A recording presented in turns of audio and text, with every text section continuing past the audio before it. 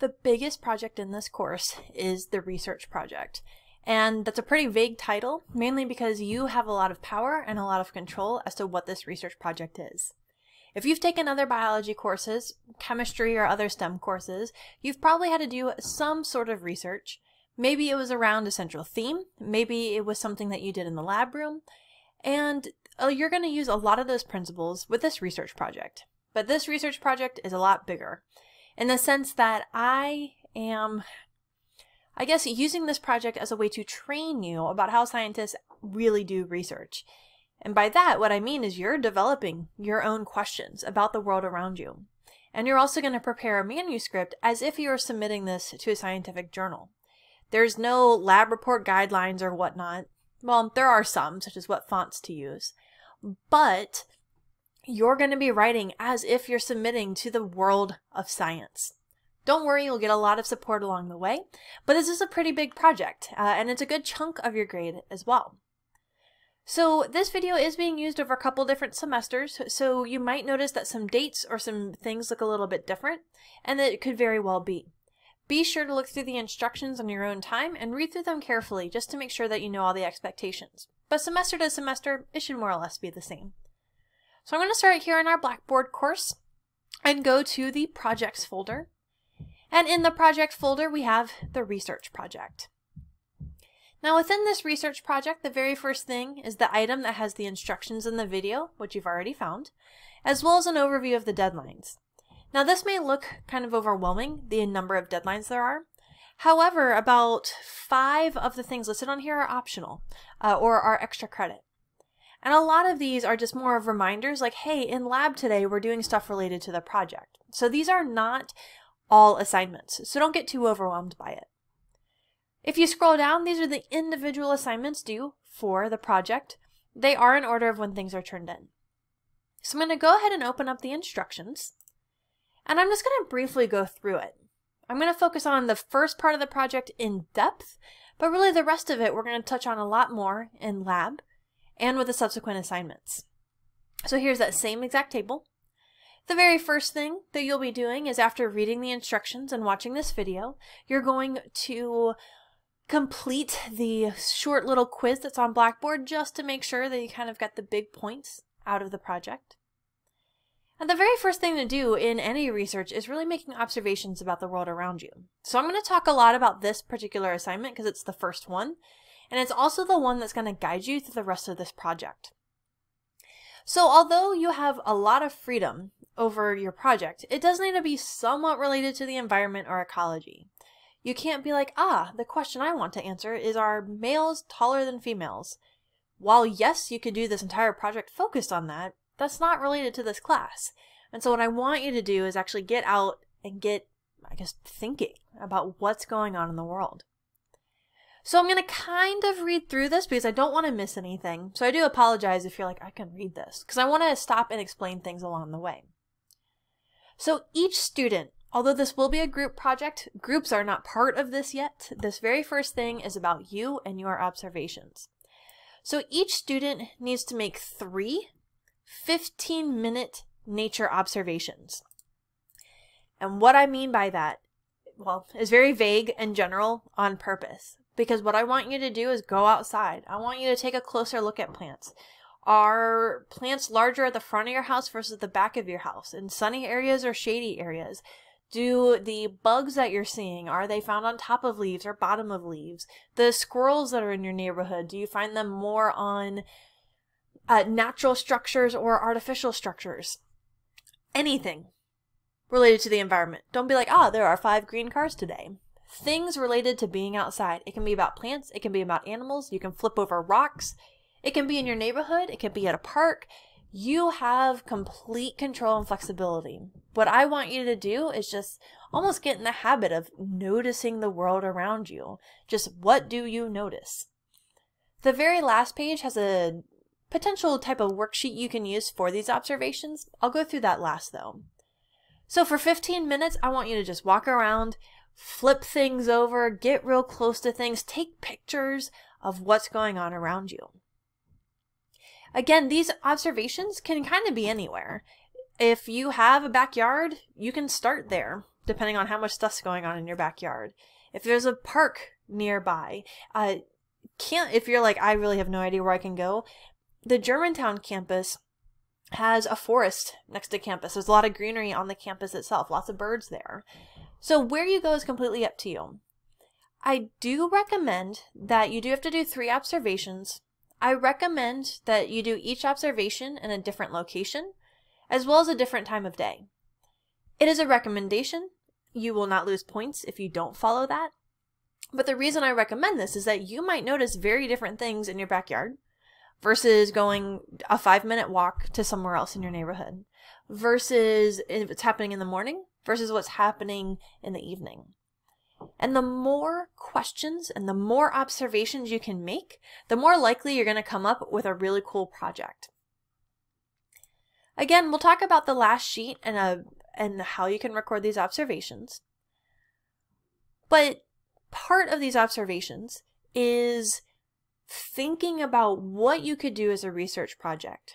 Now, a couple weeks after the observations, we will be having a lab where I'm going to be pairing you with students who had either similar observations or similar ideas as you. But the more observations and the more ideas you have, the greater likelihood you're going to find your peers that have similar questions. And if you have similar questions, it makes the project a lot easier. But if you're kind of half-assing it and not putting a lot of effort into it, you're going to find it to be a lot harder to get started. Now, after you make your observations, your next goal is to develop research questions based on those observations. For this project, there's going to be a group of 3 or 4 of you. You're each going to have like a whole series of research questions, and from there you guys will determine 1 or 2 to study. But the more you can start with, the easier it is. So the research questions you're going to be developing need to be a comparison between groups. The reason for this is the statistical test that we're going to use in the class. I want us to all use the same statistical test. Don't worry about that right now. I kind of have a template for you here. So who is taller, males or females? So in this case, I'm comparing height of males with heights of females. Which birds sing louder? House sparrows or bluebirds? So our house sparrows, I'm measuring the loudness of house sparrows and the loudness of bluebirds. And so when you write your research questions, they don't need to be in some beautiful format or anything, but to make sure that you're writing questions in this comparison format, I recommend doing this. Ask the question, who is taller? Who is found more in the shade? Who needs more water? Blank or blank. It's not going to be how it is in your research paper, but don't worry about that. This is just going to help you. Now, when it comes to your observations, write as many things that you notice in those 15 minutes. Then at the end, like you don't have to do this while you're out and about, come up with at least 5 different research questions based on your observations.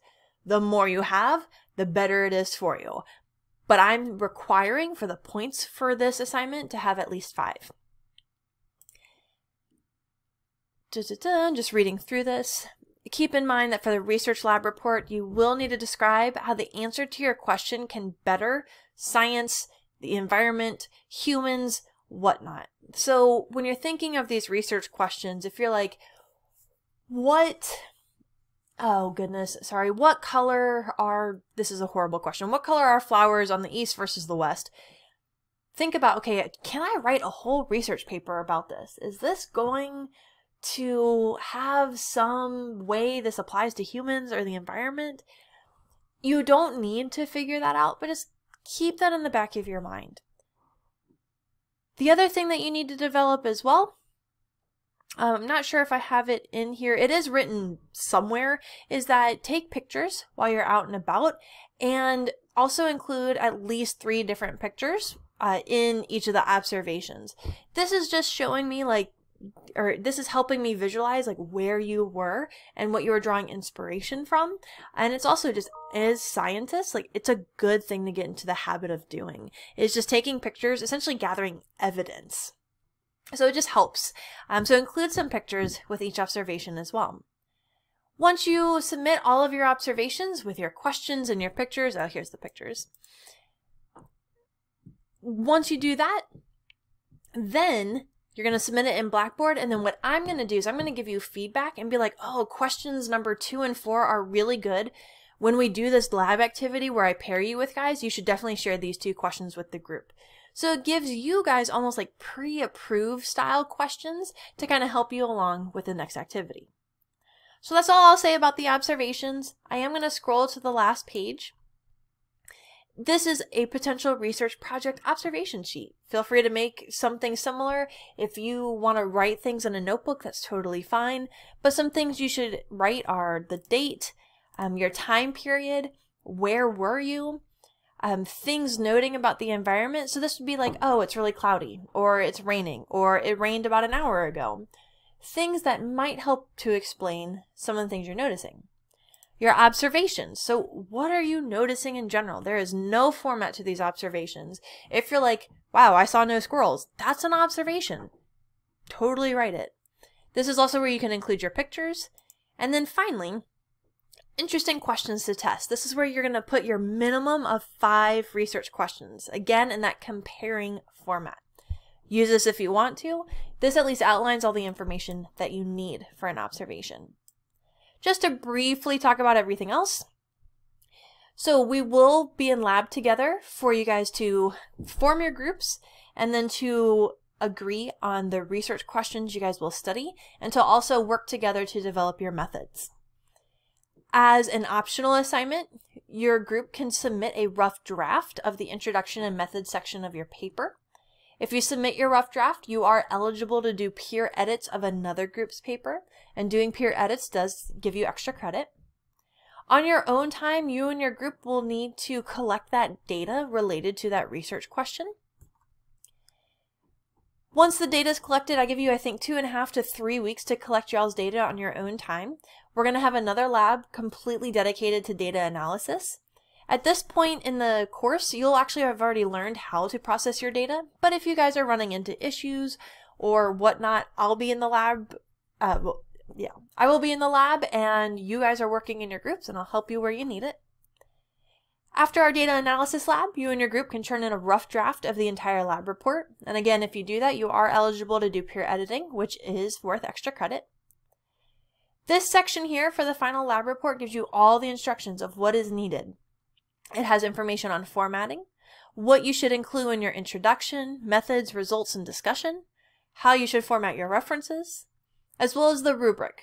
And you should refer to this often to make sure that you're including everything you need to. Finally, we will be doing a presentation. We're going to do it as a poster session. This is more or less making one PowerPoint slide that has all the information on it. This information in the instructions tells you how to make it, what needs to be included, but more or less it's your paper in a condensed form. So don't really worry about it now. The focus is on the lab report. And once you finish your lab report and get feedback from me, the poster is actually pretty easy to make. And then finally, we will be doing a peer review. How many points it's worth is actually going to be up to each group member, or really each group. One of the early labs that we will be doing together, you guys will be choosing how you wish to be graded amongst your peers. So it's going to be completely up to you guys, and we'll talk about that more when we get there. So that's pretty much it. I really focused again on the observations. Everything else we're going to learn more during the progression of this project.